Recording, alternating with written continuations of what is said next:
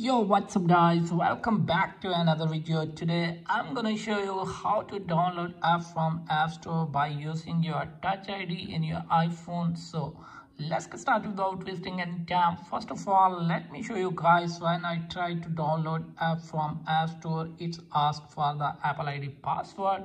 So how to get rid of this problem and download by using your Touch ID in your iPhone. So first of all, go back and open settings app in your iPhone. So now scroll down and tap on Touch ID and passcode.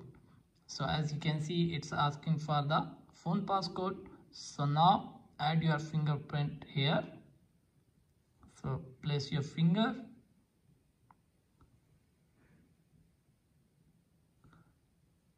So place again. Continue and place your finger again.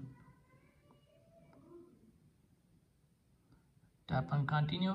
So as you can see, fingerprint has been added. So now as you can see, here is the iTunes and App Store. So toggle it on. It will ask for the Apple ID password. So now give your Apple ID password here.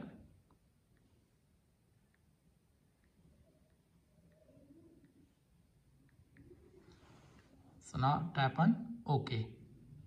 So as you can see, iTunes and App Store has been enabled in the Touch ID setup. So now go back to App Store and we try again. So as you can see, here is the app. So now tap on Get. As you can see, it's asking for the Touch ID right now. So simply place your finger.